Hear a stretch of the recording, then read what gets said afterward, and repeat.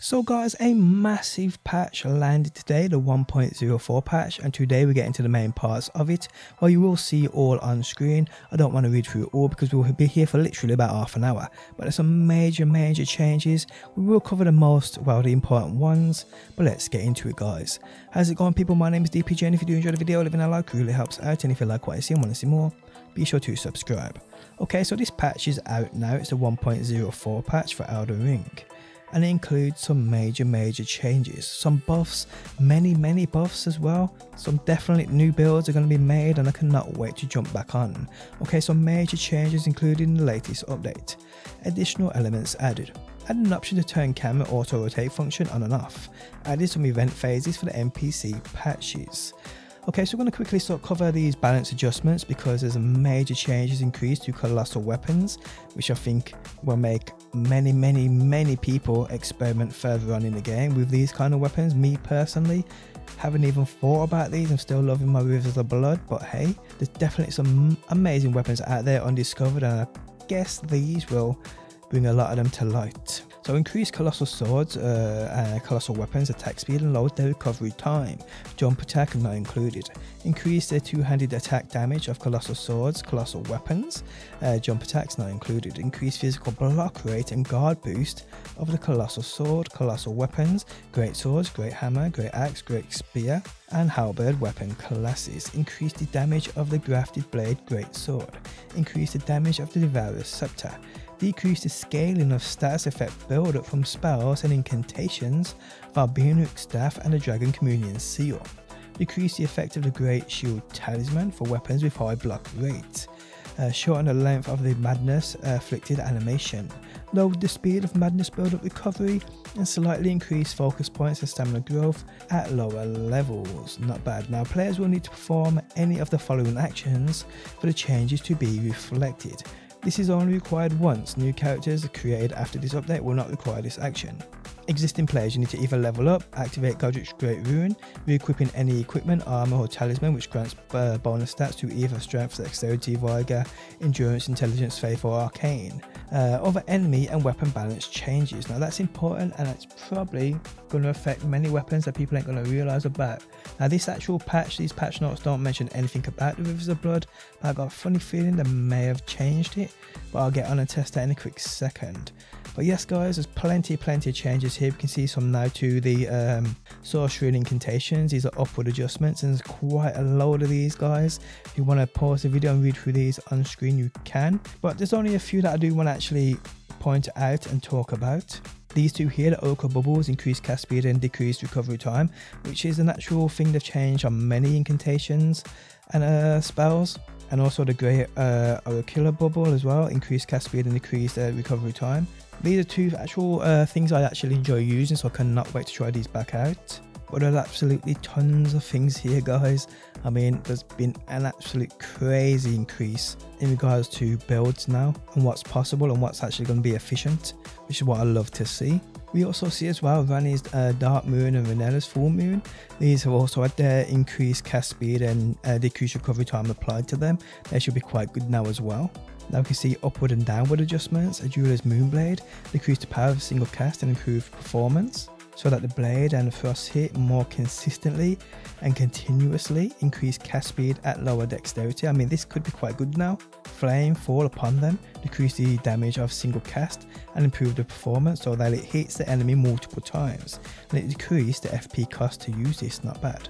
And Howl of Shabiri, decrease the madness build up on the enemy, increased cast speed and decreased recovery time. Nice. Downward adjustments, guys. Swarm of Flies, decreased blood loss build up on enemy. This was bound to happen. I think we all saw this coming. The Flame of Frenzy, decreased madness build up on enemy. Pretty sure we knew this was coming too. And Frenzied Burst, decreased madness build up on enemy. So weapon skills, we can see there's quite a few here, guys. Again, if you want to pause the video and read through them all, you can. The ones I want to point out and talk about are Sacred Blade. I mean, increase the cast speed of this. You know what this means, guys. You know what this means. For all you rune farmers out there, this is great news. We see Nebula increase cast speed and decrease recovery time for the weapon with the weapon So Bastard Stars, which is still great. Nebula is great on this weapon too. It's not one thing we see many people talking about because Nebula is on another weapon too. Can't remember it off the top of my head, but either way. Also, Sea of Magma increased cast speed and decreased recovery time. Added a window to roll during the attack to cancel the animation. That's pretty cool, guys.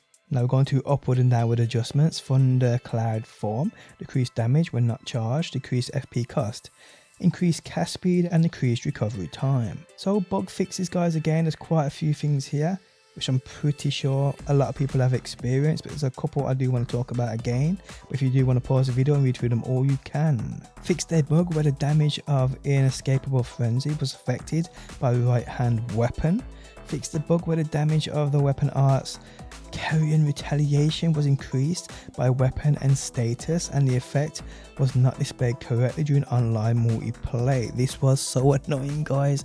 I'm pretty sure you will agree. Going into online multiplayer, this was just a real issue, and I'm hoping, I haven't tried it myself. I'm pretty sure someone will confirm this, but I'm hoping that has cleared up the nonsense that was going on within multiplayer with this Carrion Retaliation.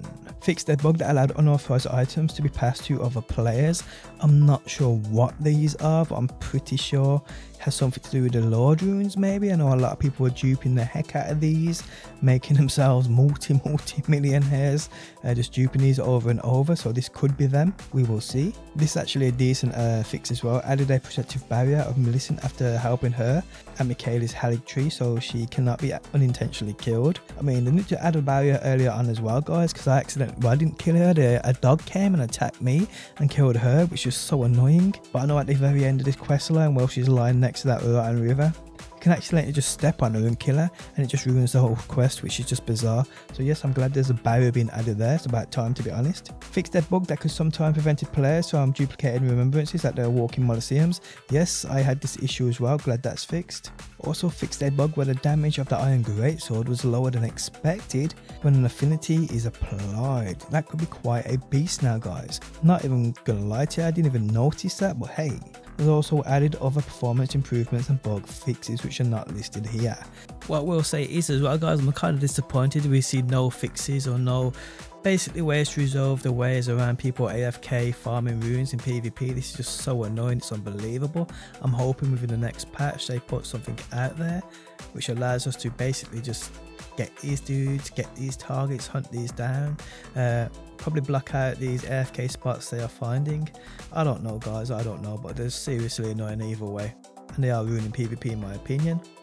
Also, I know a lot of people will be saying about the Rivers of Blood and a few other katanas, why they ain't received a nerf. I think the way From Software are going about this is they're buffing other things around said OP weapons, which is a good thing in my opinion. Don't nerf things into the ground, buff other things up to said level, which is what I like to see. So yeah. But yeah, guys, there we have it. Again, if you want to go back through the video, pause it and read through the entire list. There's tons here, guys. Be my guest. But guys, there we have it. Let me know your thoughts down below if you found anything not listed here that has changed. Also, let me know. But guys, I do appreciate you stopping by.